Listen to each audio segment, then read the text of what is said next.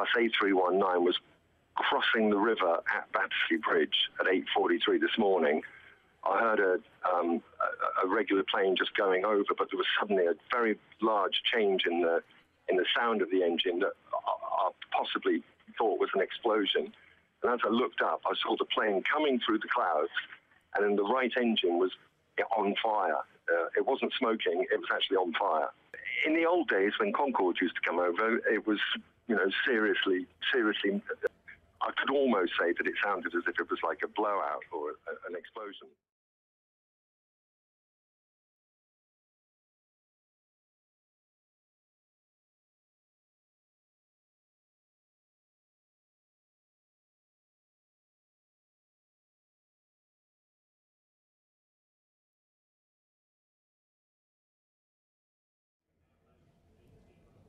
We were working in the garden, me and my mate Martin, we're digging foundation, we had the Kango going as well.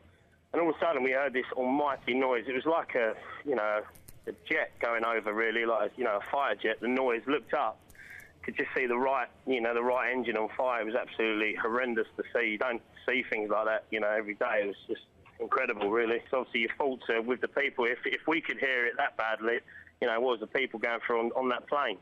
So it was horrendous to see and to watch. There was loads of flames coming from the back of the engine, the right engine, as it went over the top of us.